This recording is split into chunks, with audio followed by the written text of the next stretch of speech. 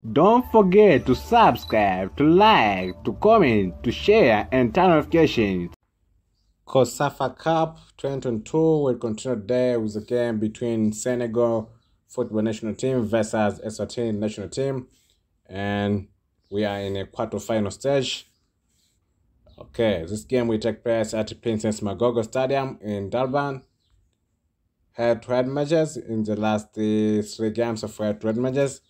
Senegal managed to win in 2 games and there's 1 draw. So it seems like Senegal has a good history of winning when they play against Eswatini. Last matches for Senegal, in the last 5 games, Senegal has been able to win in 4 games, lose in 1 game. That is a good performance from Senegal. And the in the recent 4 games was all win for Senegal. While last matches for Eswatini, in the last 5 games, Eswatini has been able to win in 2 games.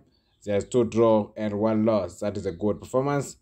So we expected Senegal to continue with his history of winning. Maybe Eswatini may change the history by winning on this game. Anything can happen. And that is all about Senegal versus Eswatini, a well-performing team whereby each team is well prepared to make sure that they move to the other stage, which is the final stage after winning on this game. Thank you. Have a good day.